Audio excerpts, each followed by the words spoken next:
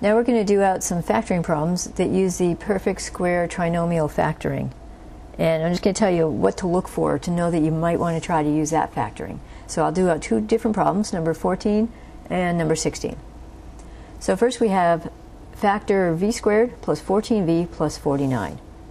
All right, that's a trinomial, so we could go ahead and use that normal trinomial factoring if we want to from section 6.3 and 6.4. Or we could look and identify that we might want to try the perfect square trinomial factoring.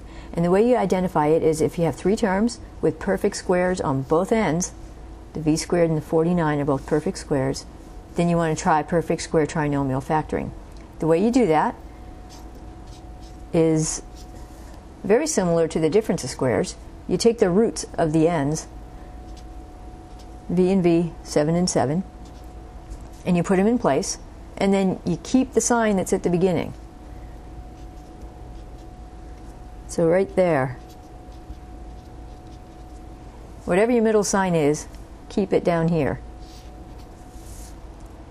And you see if it works. If it works, you're all set. Basically, you got to check the middle term, because we already know that v and v are going to give us the v squared, and 7 and 7 the 49, because we knew that they were perfect squares at the beginning.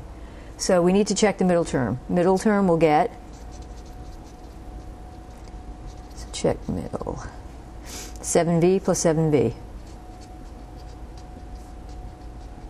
Yes, it works. So that means that this is going to be the right factoring. It'll give us v squared plus 14v plus 49 if we were to multiply it back out.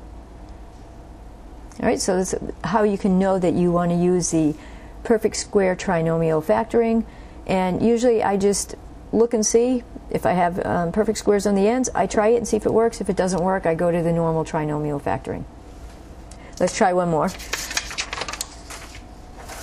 6.5, number 16. And this is where you can see that this approach can be handy, because if I look at t squared plus 1/3 t plus 1/36, I don't want to try factoring that using the other methods like trial and error or the grouping method.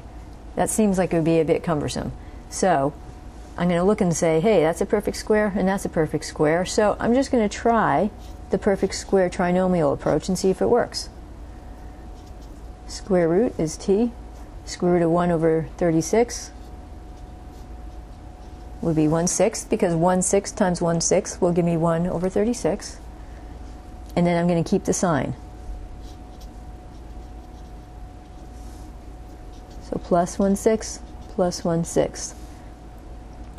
And one more thing you want to do when you factor them out like this for your final answer, because they're both exactly the same, you want to show it like that. So on that last one we did, we should have shown it like that too. So now I double check the middle term to see if I'm getting the right middle. So I'm getting 1/6t plus 1/6t equals 2/6t, which is reduced to 1/3 t. Yep, the middle works.